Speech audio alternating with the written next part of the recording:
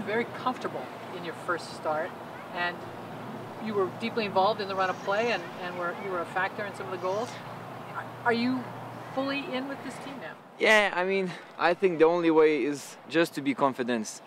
Otherwise, if you are doubting, it's just gonna be worse. So, or you are confident and you kind of do mistakes, because we all do mistakes, or it comes to the moment where we score a great goal, and I'm happy to be part of it. You know, and it just shows you that I'm on the good way. I'm feeling very good. We're winning, and I mean, everything is good so far.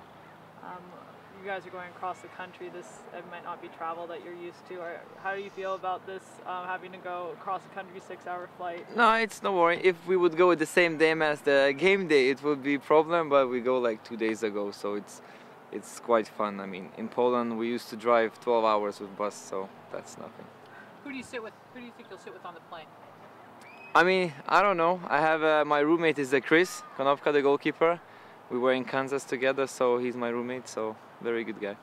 What do? Do you play cards? Do you Oh, no. movies? Oh, I was having like 100 questions to him about everything, MLS, how is it going, how is the system here.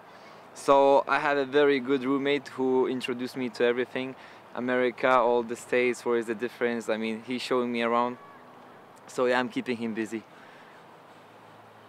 Thanks, guys. Anything else?